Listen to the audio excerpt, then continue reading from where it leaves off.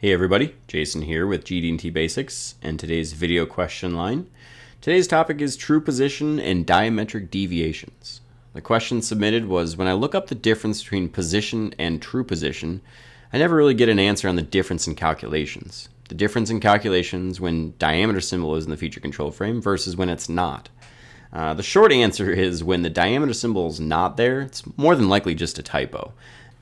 Let's take a look at the sample drawing here. So generally, you will almost always see a diameter symbol preceding the tolerance value in the position feature control frame.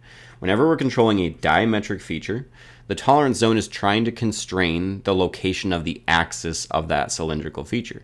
So in the case of a cylindrical feature, we're going to have a tolerance zone who's also a cylinder. So this value here is a diametric value.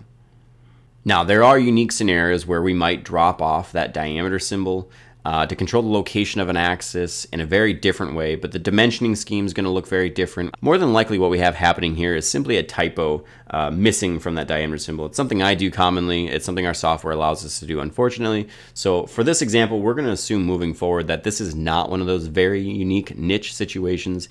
It's truly just a typo with this diameter missing from the feature control frame. So if we make that assumption, we're going to talk about the difference between position and true position. Now this drawing has both position and true position identified on the drawing itself. They are two separate entities. True position being identified as the target or the ideal location of that hole with respect to the datum reference frame. Datum feature E is this hole right here. So we have a feature of size as a datum feature, which just then gives us an axis as the datum. And an axis as a primary datum can control two translations and two rotations. And then we introduce datum B, which is this surface up here, locking in the remaining degrees of freedom if necessary. But let's focus on just E. Again, E is going to give us the 0, 0, 0 for our datum reference frame. And we know that the true position exists 0.187 in X from our 0, 0, 0 and 0.110 in Y from our 0, 0, 0. And so we know exactly where this hole should be with respect to our datum reference frame, and that location is called the true position. Then we go ahead and center the position tolerance on that true position. So we have a 6,000th diameter tolerance zone centered at true position. And so this is truly the position symbol. A lot of people call it the true position symbol, but it's technically the position symbol, which gives us the position tolerance. And the true position is the bullseye, or the ideal location that this hole should be at. Obviously, we'll measure away from that. So if we have the true position identified on the drawing using basic dimensions, we know this is where the true position should be. 0.187 and 0.110 in X and Y respectively. We know the hole is not going to probably measure at that location, but it definitely is going to have some deviation away from true position. And so we're given those example measurements, giving a X deviation away from its true position of 0.0012, or the difference between 0.1882 and 0.187. So we have an X deviation of 0.0012.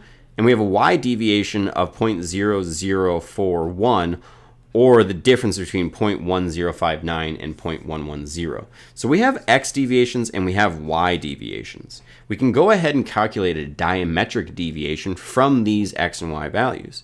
And so a diametric deviation is the diametric deviation away from true position. So that's simply X squared plus Y squared equals our hypotenuse squared. So we'll square root both of those, and then we'll double it to get a diametric value. That's just a radial value here. We'll double that to get it. So the equivalent diametric deviation for these two values would be 0.0012 squared plus 0.0041 squared. Square root of that multiplied by 2, and that equals 0.0085. So we have a diametric deviation of 0.0085, and our feature control frame is telling us that we have 6,000th position available. 0.0085 is definitely larger than 0.006, so therefore we have a failing location until we consider the bonus tolerance that may or may not be available to us. So let's go ahead and assess that bonus tolerance. Now, we calculate bonus tolerance for this specific part in this specific feature based on the hole diameter. So we are given the example measurement of the hole, which measured at 0.080.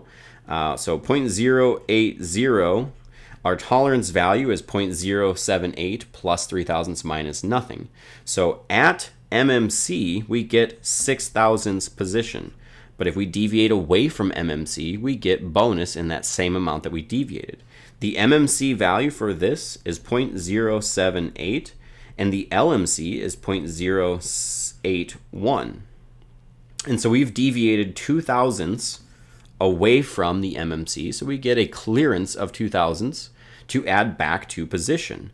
So we can have technically 8 thousandths of position and have a good part based on the size that this feature measured. Well, we see that we measured 8.5 thousandths, so we are still outside of our tolerance. This would still be a failing part.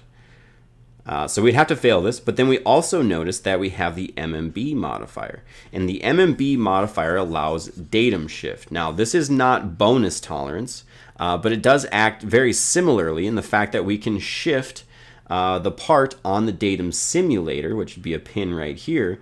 We can shift this part over to try and bring in our feature to be in tolerance. So we gain a little bit of clearance from the larger size of our feature. And again, our datum feature measured at 0.123. And so any deviation that has away from its MMC as a datum feature is allowable datum shift. But the important thing to remember with datum shift is it's a simultaneous requirement with anything else that shares this datum reference frame.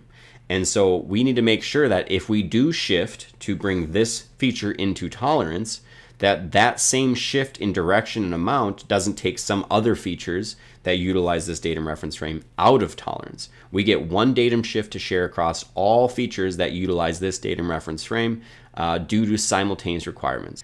So again, that is the high-level answer. Again, to recap, 99.9% of the time I see a missing diameter symbol, it is because it's just simply a typo. There are very, very niche sections of the standard that allow us to drop that diameter off, but it is a different dimensioning scheme than the one we see here. So I'm going to say this is a typo. The difference in position and true position is they are truly separate entities. True position is the ideal location, position is the tolerance value. And to calculate diametric deviations, it is simply the Pythagorean theorem. And again, don't forget to multiply that by 2 because we're interested in a diameter, not just a radius. So hopefully that answered your questions a little bit, and thanks for tuning in. Our goal is to be your best source for GD&T information online. It's important to us that everyone involved in engineering and manufacturing have the chance to learn and better understand GD&T on your prints. We have many free resources to help you get started on your learning journey. Subscribe to our GD&T community using the link in the description below or visit our website. Test your knowledge with our GD&T and print reading quizzes. Download helpful charts and access articles written by our training experts.